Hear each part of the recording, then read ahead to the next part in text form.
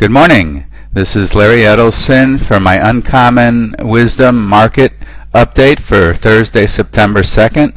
Well, the action continues to be quite interesting. Let's go right to my key markets here, especially gold. Last week I showed you that gold had the potential to hold this 1225 support level in here, and now it certainly has, and it's also climbing up just about ready to test its previous record high. We're trading at about 1254 as I record this video.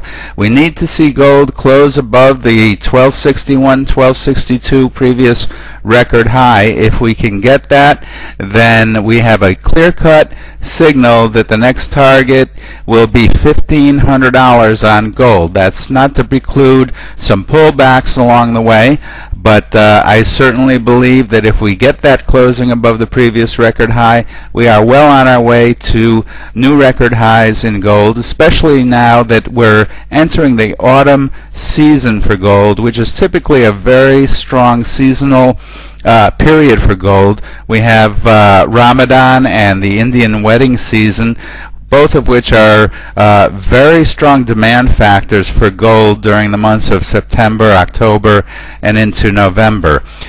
We also have, of course, going in gold's favor right now, the recent word out of the Federal Reserve, particularly Ben Bernanke, that as the economy worsens, he will do everything within his power to print money and take other measures to try and support the economy. Long term, as you know from my writings and other work and my videos here, it will not change the outcome of the economic results. However, it will certainly cause financial asset inflation as he takes steps to devalue the dollar. So the gulf that you've seen, the big divide that you've seen between financial markets and the real economy, can continue for quite some time and even get considerably wider as the Fed takes actions that will have no effect on the economy but will have an effect on financial assets,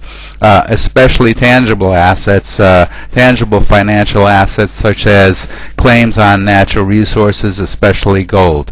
In the meantime, we are definitely seeing continued selling and deflation in virtually all other assets right now as the concerns over the economy continue to become more severe. So let's go right now to the stock market. As you know, I've been predicting a move down to 9,000 or even lower in the Dow. We have gotten just below 9,000 last week. We've seen a rally back up and then a fall back down. We're sitting on the 10,000 level now. We may see another bounce off that level in the next few days, but I have no doubt that we will take out that support level and head lower to 9,000, even 8,700 in the weeks ahead. Another important market we're watching very closely is the dollar. Let me pull this chart up for you.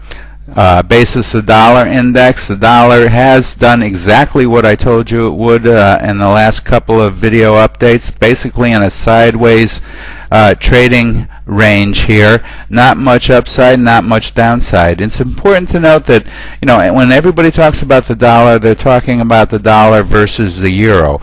But those aren't the only two currencies in the world, the dollar and the euro. As a matter of fact, the dollar has fallen to a 15-year low against the Japanese yen, and the dollar is at about a 13 low against the Thai baht, and all the Asian currencies are appreciating against the dollar. So the dollar's falling against almost all the Asian currencies. It's only rising against the euro recently. So keep that in mind. And that's a sign, in my opinion, that the dollar's long-term trend is substantially lower. There's no question about that in my mind.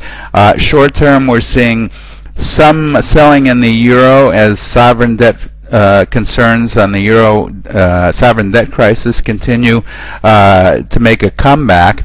But, you know, again, investors jumping from the euro into the dollar, jumping from, you know, the frying pan into the fire, and that's not a wise move in my opinion. It's also interesting to note that gold is moving higher even as the dollar goes sideways, or even as the dollar rallies against the euro. That's a sign that investors, smart investors, savvy investors, are choosing gold over the dollar, and that's what I've been telling you to do all along. So with that in mind, hold on to all the core recommended gold positions that I've been telling you about. Stay away from the dollar. Stay largely away from long-term U.S. Treasury bonds, with the exception of the hedged bond strategy that I've told you about. Right now, Bernanke and some investors that are buying up bonds for safety purposes continue to support the bond market at record low yields, and we could see that for a little bit while longer. But the bond market is the biggest bubble of all. I would even say that it's bigger than the real estate bubble that burst in 2007. So it's only a matter of time between the U.S. bond before the U.S. bond market implodes, and you certainly don't want to be in that. That's it till next week. Stay tuned. I have a lot of upcoming analysis for you, and certainly the markets, even though we're in pre-holiday trading here, we have Labor Day coming up, the markets are getting very interesting, and right after the Labor Day holiday we should see some doozy moves in all these markets. But do stay tuned, because they are setting the stage for some very interesting market action through the rest of this year. Till next week, this is Larry. Have a good weekend.